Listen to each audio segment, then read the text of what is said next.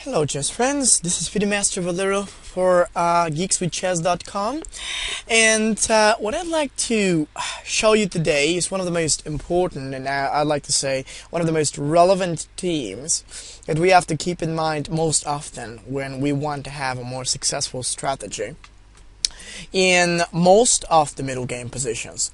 I call it the ultimate strategy, and the ultimate strategy is all about improving. Improving the piece is one of the things that helps the chess player to achieve most. To achieve space, to improve his plan, to increase his possibilities, and even to get excellent resources to attack against the opponent. Improving the pieces is basically the most important part, the most relevant kind of idea that we have to use if you want to be very successful with our own ideas. And basically, the position that we see on the board was played between two very strong chess players, Short and Gelfand. Grandmaster Nigel Short from England was actually having white pieces, and the Israeli Grandmaster Gelfand had black.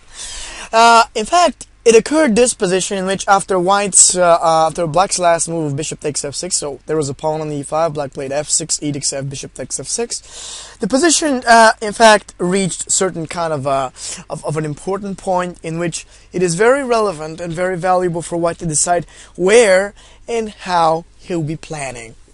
In fact, black's key idea right here is to develop his own bishop on the d7, move the queen out of the way, connect his two rooks, and get the possibility to play either rook e8 or either rook e8 at a8 to c8. That's how he's going to get those two rooks on the right places. And then he'll be in a quite good position to possibly move out with move up with e5 actually, or go on with b5, move his queen down, push a pawn. There are a lot of different ideas available. Now, the thing is that what white should do in this current moment in the position itself is to figure out a good way to counter. Black's main plan is to develop his piece and then launch an attack on the area of the board where he has more space, the queen side. Every time when we see a new position on the board, it's a good idea if we start with estimating the opponent's plan at first, and then as soon as we've done that, we should think about our own. In fact, creation of a plan always starts with the simple question, which area of the board do I have as more preferable, and where would I like to attack most at? In this moment, where white would like to go and where he would like to continue his own plan is very simple. He'd like to go on the side of the board where he's seemingly more prepared. Which is that? Well, it's the king side. Why? Well, because of a couple of reasons, but the most important of them is that the black king is a little bit worse there, and most of his pieces, like the pawns, the couple of pawns around, the pieces on the back right, they're not really prepared. So that in case white decides to or launches an attack on the king side, in fact, black can handle it, and he can oppose against white's own initiative and the plans to attack black's king and his pawns. So the first question that we have to start with here is, what is the best way, or what has to be the most important or the most appropriate opportunity for white to go on and advance his pieces against black's king? It isn't such an easy task to say, really, how this should go, but we can eventually think about it. Now, there are a couple of different ideas available. Some of them are, of course, connected with the simple moves like knight g3 and something else.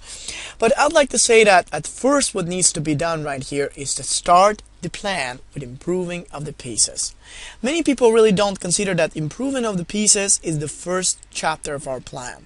The first idea segment that we have to follow and we have to continue with.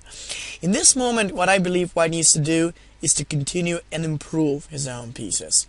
Now, how he could do that is a different question, but the important is that he can fight for it. The first move that he decided to continue was amazing. The first was King h1. Now, if we look at this position at the moment, we find that white has a worse paced piece that really needs to be improved. Often it's a good idea every 2 to 3 moves, and so to look at our pieces in evaluate to assess which one really needs improvement. And for instance, if we look at the knight on the e2, we find out that this knight really needs a better square. The passively placed knight would much prefer to be on f3 right now instead of standing on e2, so that from e3, where it will still hit the d4 pawn eventually on black, and also has the aggressive possibility of moving onto the g5, or even getting himself onto the e5 spot. At first it seems difficult for white to arrange this piece setup, but Short with white just uses a little imagination, and it's so easy once you see it. The knight will reappear via g1, and it's amazing how often the back rank in such positions could be used to improve a piece's position. It's amazing. So every time when you begin your plan or your ideas or your activity, begin with the question, where would I like to have my pieces and where would I like to improve them? And now, the most important is that white would like to get his own knight from g1, he'd like to bring it up to f3, and he'd like to attack or eventually damage the black position in some way after that. After king h1, black decided to promote with a5. The plan of a5 connects with a4 and the possibility to trap down the white bishop. In fact, white is protecting it with his own a4 move, but at least this pawn on a4 could more or less become like a kind of a weakness on which black might want to attack and do something against. So after a5, a4, black played now queen to d6, and the next move of white was very suitable. He played knight back to g1. Looks very interesting here. In fact, after continuing with the move of knight back to the g1 square, white would really want to have his own knight standing on the f3. And it's not only because the knight is going to stand better, but it's also because later on, after knight g1 to f3, queen to g3, rook 8 e1, this knight will have the capability to set up on the e5, and that might help him to add pressure against g6 eventually. White's piece will be very well placed and lined. And after continuing with knight back to the g1 square, bishop d7, white played the move of knight f3, and now we see everything is very strong. It's quite instructive how the knight now plays an instrumental role in white winning the game. And black was really stuck here. He didn't know exactly where to go. He played knight b4. I think that this is just overlooking a tactical idea. But in any case, what else black can do? He can't push the e-pawn because d5 will be very weak, and he can't do anything around this king side to prepare even better. So after knight b4, white uses another principle.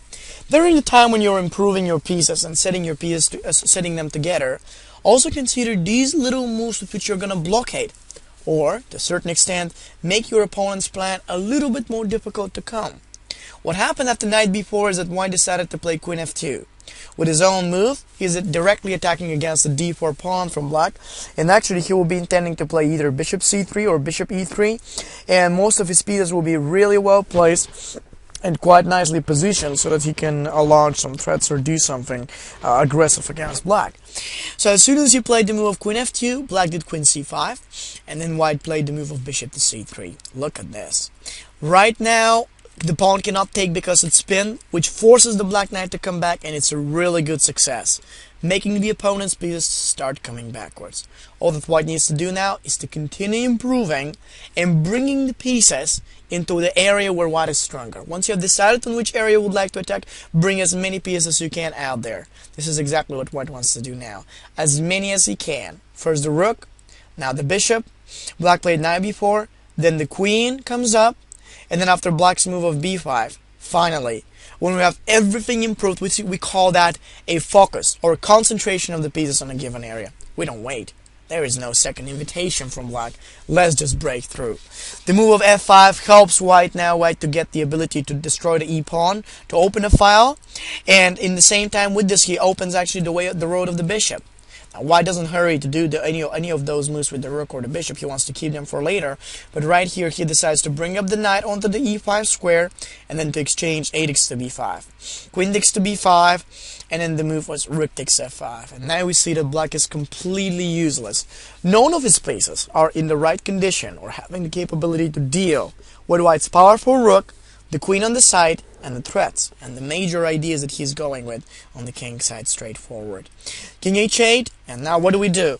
When we have everything prepared and on the right side, eliminate the main defender. That was what actually people said happens to be the most powerful way of actually achieving our success. When the black king came back on the h8 square, white's next move, in fact, helped him to eliminate the only defender. Rook takes f6, eliminating the defenses, and after rook takes f, knight g4. Black's pieces are so non-improved and uncoordinated that once the move of knight g4 really comes up and the idea of queen e5 goes on, none of his own pieces are really in the condition to help him sustain some good positioning of the pieces. Rook f5 and then knight h6. That's just the end. When the rook moves away, like it moved away on the h5, white also utilizes his own queen. Now the fact is that threats like queen f6 and then queen f8 are really tremendous, and none of the black other pieces like his queen, the bishop, the rooks, or even the knight are in the condition to help black's king to save. After queen f4, he simply resigned. And I find it extraordinary how easy it is to manage our plan when we think about improving of the pieces. The problem is that many players really don't think about it. They don't consider doing this more often in their games. So if you do, you have always one more advantage in your opponent. You'll be always one more step than him. And you will know that the success of every plan, no matter what it is or where it is always depending on the coordination and the improvement of the pieces initially. So use that principle and be successful.